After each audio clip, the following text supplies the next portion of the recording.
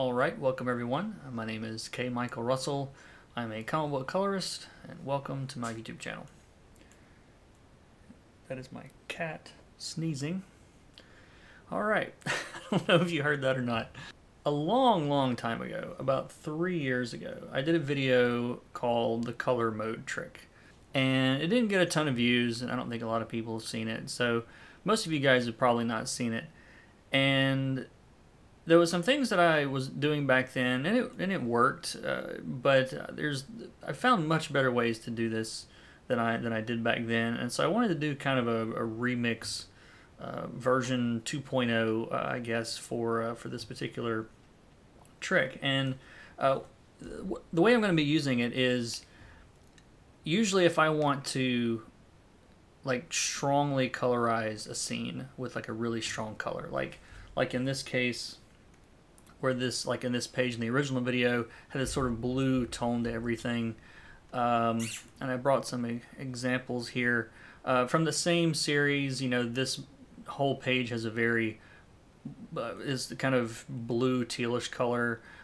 This page is very green, and what I did was just put a layer on top in color mode, and I'll show you that in a second. And the problem with doing that is if you just wash a whole page in one color without adjusting where it's impacting the most, you can get some weird stuff happening. And so I'm going to show you guys an example, and then I'm going to show you how I do it now. And I've got some examples from some other artists and colorists too. So for example, this is page 2 from Hack/Slash Resurrection number 1. And I'm going to turn off all of this, and this is actually these are my base colors on this page, which is obviously very different from what ends up on the actual page. And there's a couple layers in here. There's one texture, there's a little light there I turned on, but most of this that you're seeing is this green color right here. And to recreate this, I'm just going to turn all this off for a second. And I also adjusted the skin a little bit, and I brought this skin tone and this red color on her socks. Is that what that is? And I've toned that down a little bit too, just to show you this is a more natural way of how this page would look. And so what I'm going to do is I'm going to make a new layer, just a solid color adjustment layer. And I'm just going to fill that with color that is kind of, whoops, I didn't mean to just select her skin there. Let's get everything, there we go. And so it's somewhere, got a little more blue in it. So it's something about like that. So that's just in normal mode, okay? So if I change this to color mode, and if I adjust the opacity, you can see that it's affecting all of the image equally. And it doesn't look awful, but the red in her socks and her skin tone looks a little weird. And I think the reason that it looks weird is that these tones are almost opposite the color wheel of our wash color that we've put over this. So like green, which is what we've picked here, and red, they're opposite each other on the color wheel. So when you stack them on top of each other, they sort of cancel each other out. And it doesn't look great. And in some cases, like the skin's not popping off the page the way that I want it to. Now, there's a couple ways you can address this. Now, what I did is I actually just considerably cranked up the saturation on the red in her socks and her skin color. So if we go back to the original, you can see like that red is like blindingly red. It's super saturated, like it's as saturated as you can get. And her skin is, as you can see, like really saturated and really bright, because just leaving it the usual color, it ends up looking weird. It ends up mixing and doing strange things. So that's one way that you can get around this, is if there's going to be some colors, usually toward the opposite side of the color wheel, that aren't going to look the way you probably want them to look. And so you can either just go underneath and grab those colors and increase the saturation, Or you can use a mask to control where the areas of that color is impacting. And I'll give you guys another example. So this is a page from Postal number 24. I don't think this is out yet, but this is not a particularly spoilery page or anything. But if I turn off that washed color that I've got over there, you can see there's some very, very different colors underneath. It obviously looks pretty different. And this color layer here is at 80%, so it's affecting all of these colors quite a bit, and it's making everything blue. Now I'm going to turn off the mask on that layer for just a second. Okay, so that blue layer we have here, and then I've got the mask next to it. So if I click that off, well, now the whole page is pretty much blue, and there's nothing really incredibly interesting about that to me. And so again, if you think about what's opposite the color wheel, okay, and in this case, opposite of blue is, you know, yellows and oranges, and so, you know, her hair, it's hard to read what color her hair is right now. Like, we know that it's probably a little bit light, but this could be brown, this could be orange, this could be red, this could be any number of colors. And so all I did here, and I'll recreate this real quick. So I'm going to cover all this stuff up first. Whoops, let me turn the layer back on. Alright, so I'm just going to paint all that back in. Alright. So what I've done here is I've gone down to my base colors and just selected her hair. Okay. And someone asked me recently about how I go about toggling these little marching ants, this little line you see that dances around the selection. If you go into your keyboard shortcuts, let's do this, and if you go under View, and this is under the application menus,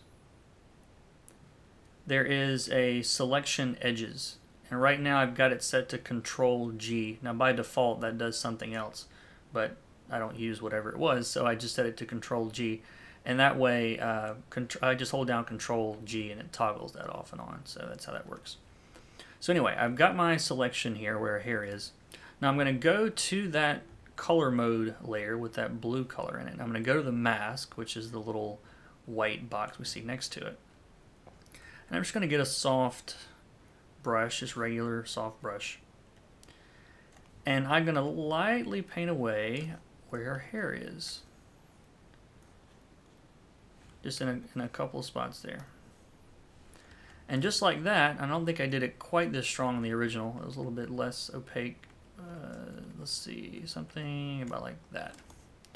So if you look at this, if you hold down Alt and click the mask, it'll show you. You can see that I've brushed away that blue color from her hair. So it just looks a lot better. It's hard for me to like objectively say why, other than just there's more color variation, and yellow and blue work together pretty well usually.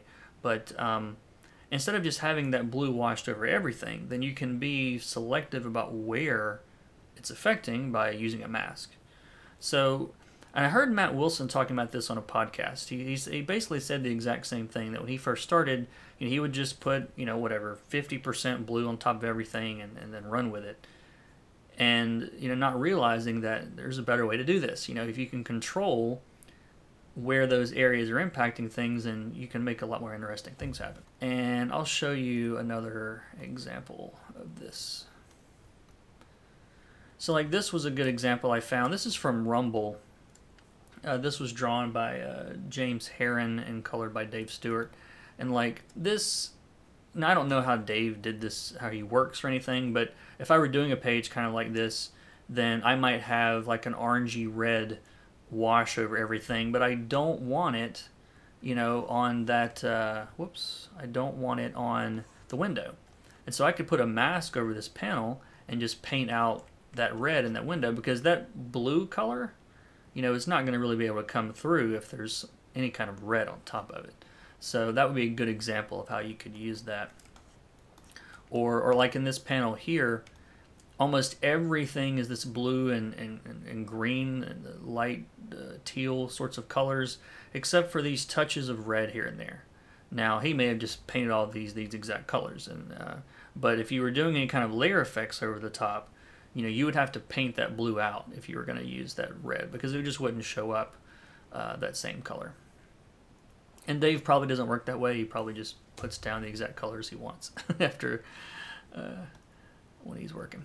So I found a couple of examples where this is from Kanan, which is a Star Wars book. This was, let's see, who is this? This was drawn by, I believe it's Pepe Larraz, is how you say that? And colored by Daniel Curiel, I believe is how you say his last name. And I'm a big fan of Daniel. Him and Marta Gracia come from, it's like they have the same genes when it comes to coloring. A lot of the similar techniques, but this would have been a good example of a place to do this, because you've got this, this guy here that's sort of in shadow, and so it's kind of got this kind of blue tinge to everything. But I wouldn't want that over the fire. I wouldn't be able to have these really saturated oranges and still have, that blue color in the front. Now, again, I don't know how Daniel colored this, but just to give you guys a quick example here. So let's say that I want to do this on this page. So I'm going to go down to my little half moon symbol here and choose solid color. And I'm just going to pick color about like that. Now, right now it's in normal mode, so of course it's covering everything. So I'm going to go down to color instead of normal, and you can see that it's tinged everything that color. So just really quickly, I'm not going to do the whole thing, but I'm just going to select this area. Now if I had the flats, I would just go to the flats and select all this stuff. And I'm going to go to my mask, and with black, just paint that out. And so now I've got this really nice, cool, warm thing happening. Okay. Now you could even go into the shapes themselves and, and paint out some of these areas. Say I just wanted to go along the edge here, and I didn't want that blue to impact these edges, maybe. Just to give you guys another idea here. So this is a way that you can mix up these layers and use a layer like this without it necessarily affecting everything the exact same way. So, and again, I don't think Daniel really works this way, but it's just one of the million ways that you can do this stuff. Similar thing here, I won't repeat it, but you guys can kind of see there's a slight kind of greenish blue over here in the shadows on this guy, because the action, we're looking past him, so he's cast this guy in more of a shadow, but then these guys are facing us and they're facing the fire, so you've got all this orange orange light affecting them there. Alright, so I think that wraps it up for this one, and if you guys want to learn more about this stuff, be sure to check the links in the description, links to my coloring course, my Patreon. I've got my PSD files up there, at least a lot of them, not all of them, but there's I don't know, 20 or 25 up there now, maybe. So you can get in there and see how the magic happens. And if you want more detail, I had someone ask the other day, like, what's the difference in your course and then you've got 100 videos on YouTube? The stuff in the course is more detailed, and it's all in order. Okay, so you're learning the stuff you need to know at the beginning, and then you take what you know from that and into the next lesson, and you learn something else, and you take something from that into the next one, you learn something else. So it all kind of builds on itself, and it's a process, and it's all there in one place. Whereas YouTube's not optimal for content like that. There's a lot of it. It's not really organized. If you want to just go to one place and learn all the stuff you need to know, at least my methods of doing things, then that's what the course is for. Courses are for. I keep forgetting, and there's 2 of them now. So thanks for watching. I will see you guys in the next one.